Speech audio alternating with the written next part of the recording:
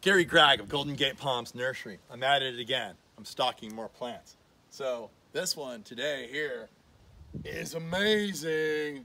It is Pachycereus pringlei from northern Mexico into Baja. Now, this plant is also known as the Cardon. Down in Mexico, this thing grows like in really arid conditions, but what's cool about it is it looks a lot like our saguaro that's actually native to California, and the saguaro is also native to Mexico and Arizona. But the saguaro, everybody loves and knows about it. They want to use it in their garden sometimes, but they don't do well in the Bay Area. There's too much rainfall. Now, it'll survive there fine, as long as it's up in a mound in really good drainage, gravelly soils where it's not going to be down and getting its feet wet constantly all winter long. It'll survive. But the other problem it has is when the rain hits the top of it, it'll just rot the top out.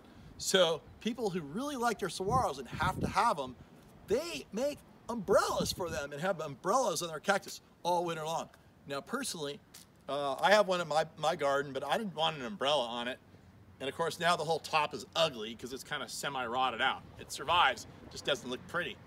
But I don't want an umbrella on my tree all winter long in my garden. That's just gonna look silly, right?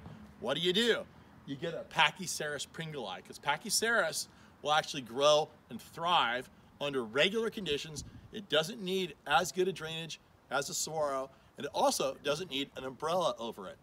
Now, as you can see, this one here is probably about 16, 17 feet tall, multiple-headed. This is a real beautiful multiple-headed specimen. In our nursery in Richmond, we have 3 big singles going up that are probably 12, 13 feet tall. So they're just planted straight in the ground in Richmond, and they love it, no problem at all. So come on down and see those in person.